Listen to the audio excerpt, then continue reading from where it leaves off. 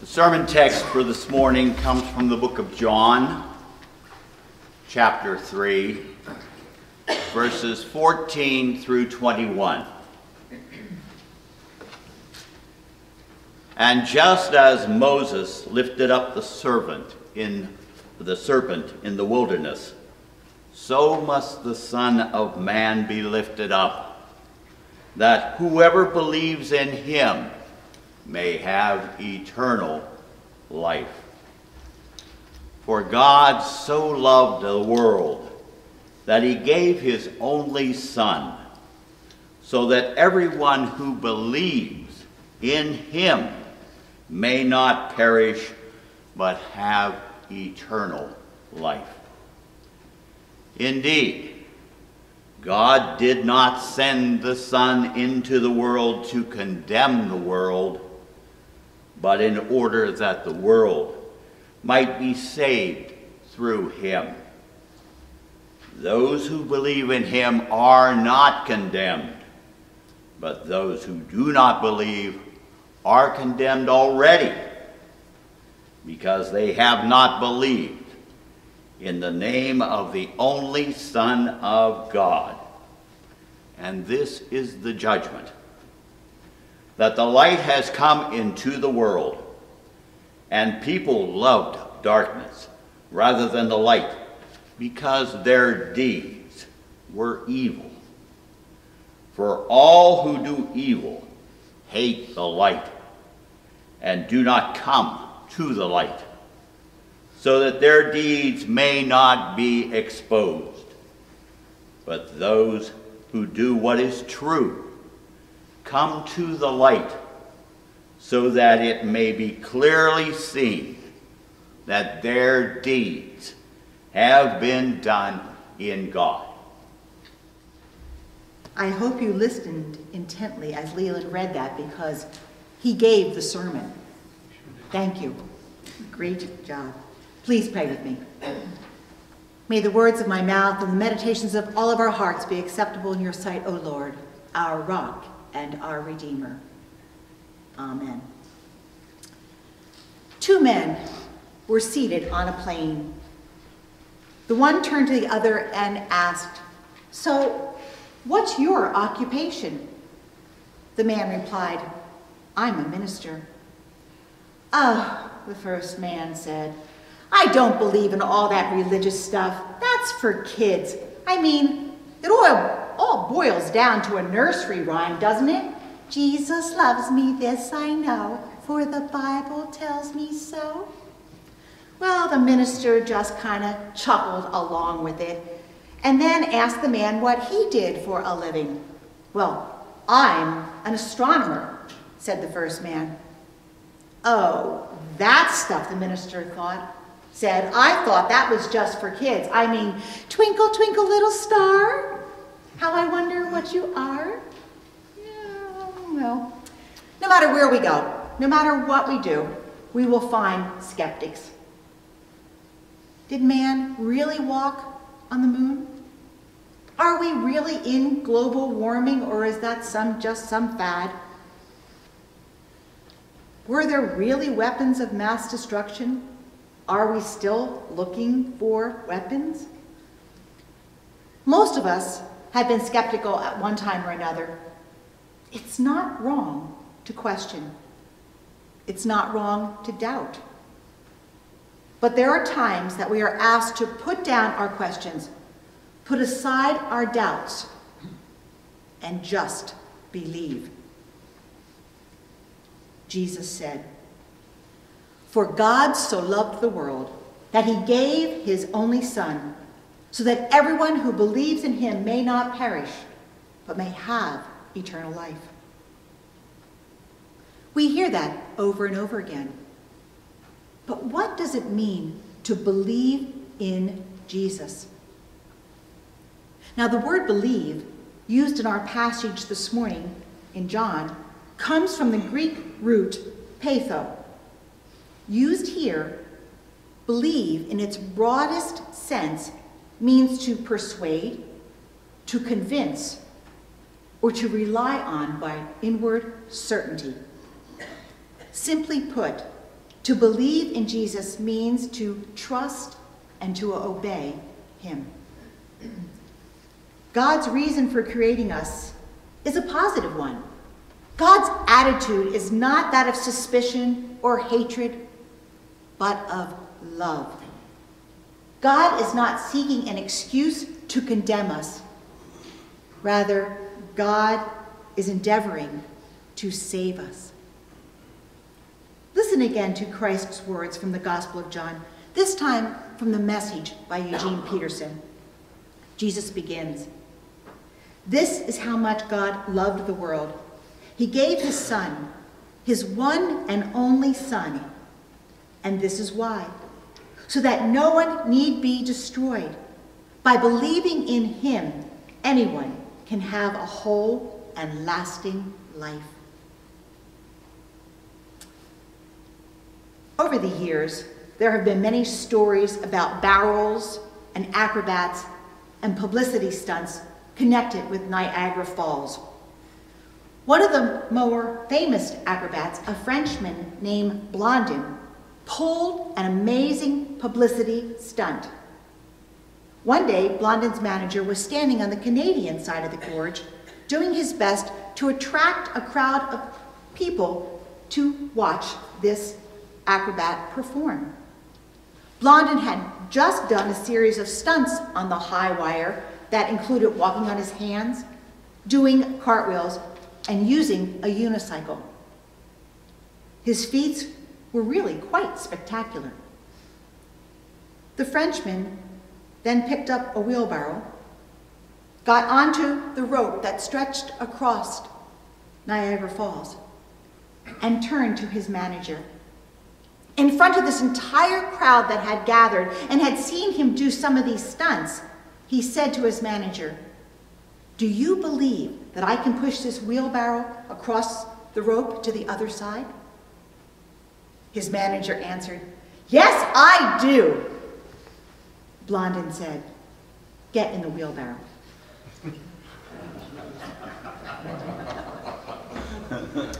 Sometimes there is a profound difference between saying you believe and just believing. John 3:16 is about God's actions and only secondarily a statement about the consequences of those actions for human beings. The central theme in this verse is that God loves the world. It is this unconditional love, available to everyone, that is life-giving and life-changing. And we accept that love by believing in the Lord Jesus Christ. When we lay down our questions and our doubts, that is, when we trust and obey Jesus Christ, that's when faith begins. And when we have faith in the Lord, we have our salvation. Doubts, concerns, cares, they're all human, and it's okay to have them. But to believe in Jesus is to trust and obey. Jesus explains, God didn't go to all the trouble of sending his Son merely to point an accusing finger, telling the world how bad it was. He came to help, to put the world right again. Anyone who trusts in him is acquitted. Anyone who refuses to trust in him has long since been under the death sentence without knowing it. And why? Because of that person's failure to believe in the one-of-a-kind Son of God when introduced to him. Our passage this morning speaks about both salvation and judgment. We are assured that if we believe in Jesus, we will have a whole and lasting life. We become imperishable, free from all condemnation, approved by God. But Jesus also says that those who do not believe are under the death sentence without knowing it. Without Jesus, we will perish. Years ago, a young man quarreled with his father and left home, though he continued to keep in touch with his mother. He struggled with this, but he was determined to hold on and weigh it out and keep it going until his father succumbed. But as Christmas approached, he wanted desperately to come home for the holidays. But by this time, he was afraid that his father would not allow him to do so. Again, he was in touch with his mother, and his mother urged him to come. But the young man felt he could not unless he knew that his father had forgiven him for what he had done. Just days before Christmas, his mother wrote to say that she would talk with his father.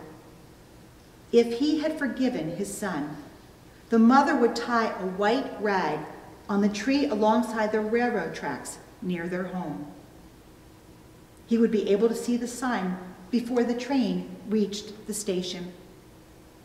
If there was a white rag, if there was no white rag, if forgiveness was not forthcoming, he should just remain on the train. So the young man started for home.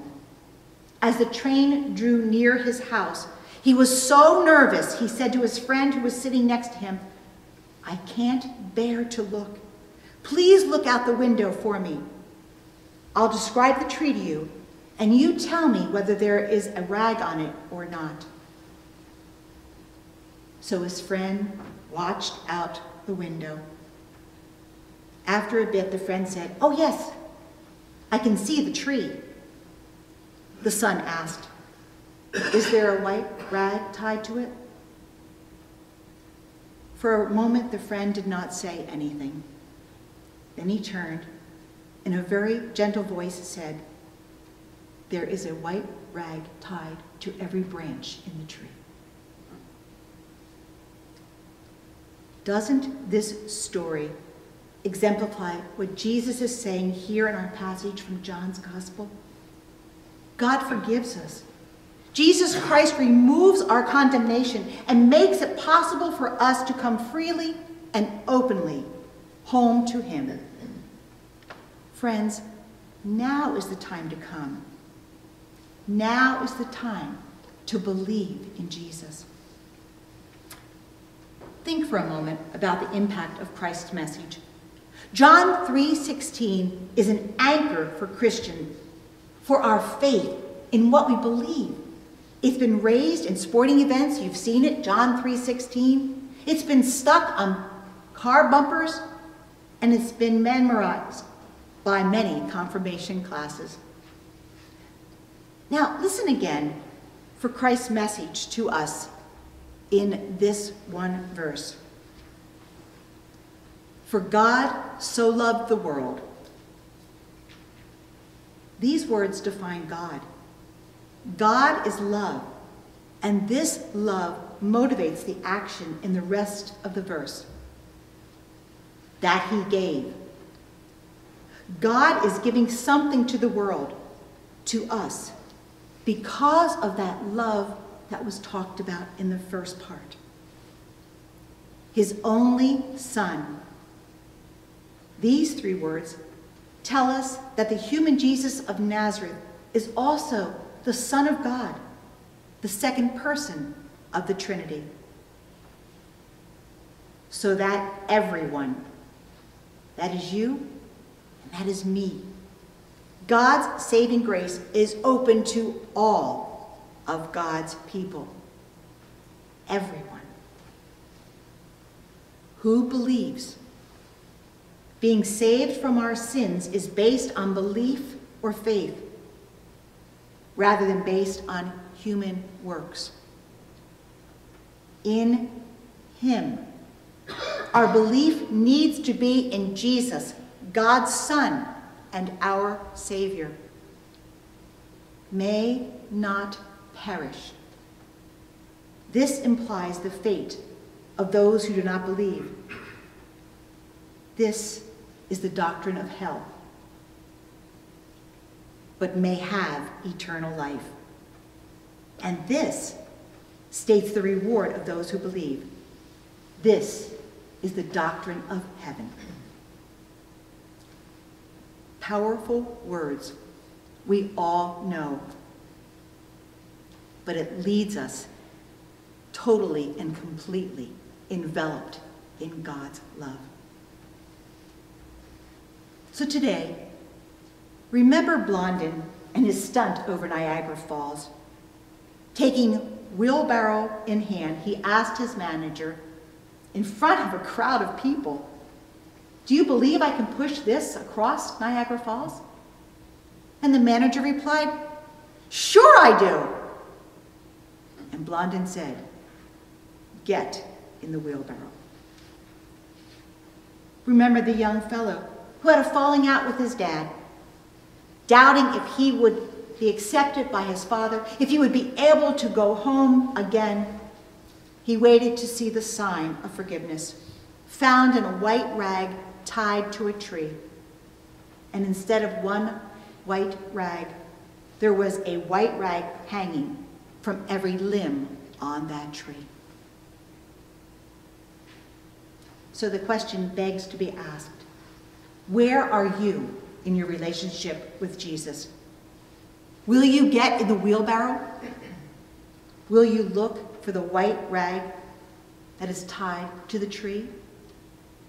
Will you notice that there is a white rag on every limb as a sign, as an answer for you? Jesus said, "For God so loved the world that he gave his only Son, so that everyone who believes in him may not perish, but may have eternal life." Jesus also said, "I came that they may have life and have it abundantly." The gift of salvation found in Jesus Christ is for everyone who believes in him. We need to set down our questions, push aside our doubts, and just believe. Questions are good, doubts are real, but don't let them take you to a place where you don't want to be. Believe in the Lord Jesus Christ. We need to get into that wheelbarrow. We need to see those rags on the tree. We need to trust and obey Jesus Christ, for that is where belief starts. We are told everyone who believes will not die, but will have life. Life abundant, life eternal. Friends, hear and believe. And remember, trust and obey, for there's no other way to be happy in Jesus than to trust and obey. Amen and amen. Let us pray. Gracious God, you do love the world, and you sent your Son, Jesus Christ, to walk, to teach, to heal, to die, to rise again, to sit at your side interceding for us. Great God, may we remember the power of Jesus Christ. For it is in his name that we pray. Amen.